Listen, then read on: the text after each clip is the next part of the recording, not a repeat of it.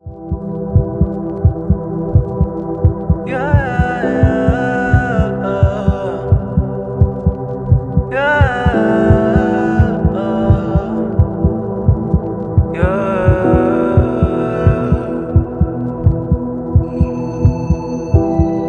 dinner, after depleting all bedtime stories, she landed her head on the pillow and assigned her mind to be soaked in a sea of rest. A sea filled with droplets of sleeping spells. She woke up in a dreaming world.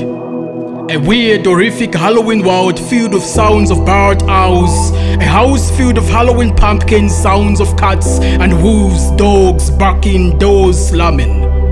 A tall black man in a long black winter coat appeared. With a scary, sarcastic smile pasted on the cheeks, he appeared in the face of her father, tiptoeing towards her bed.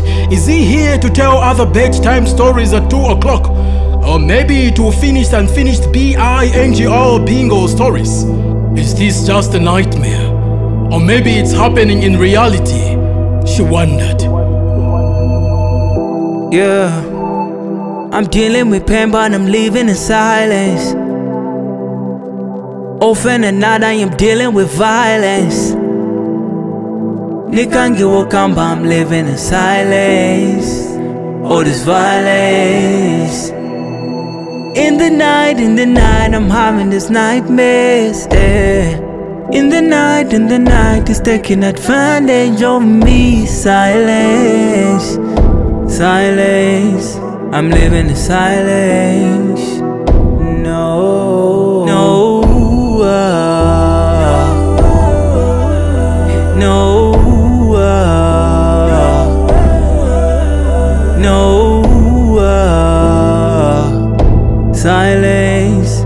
I'm living in silence.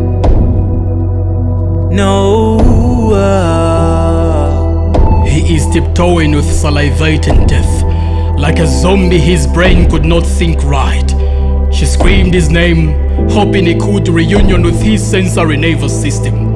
But he did not stop walking like a zombie, walking and pulling down her pants like a vicious, ravenous lion.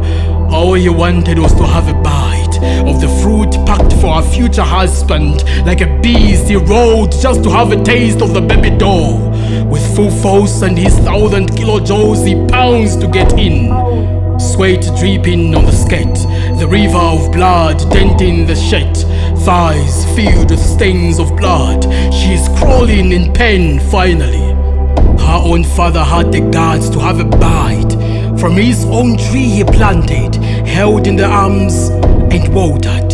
She's slowly sinking in pain, drowning in a deeply disturbing, diabolic event. Depression is her only roommate. She needs therapy.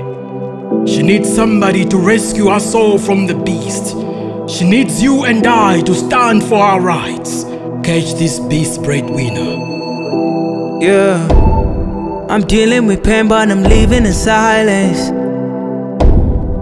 Often at night I am dealing with violence.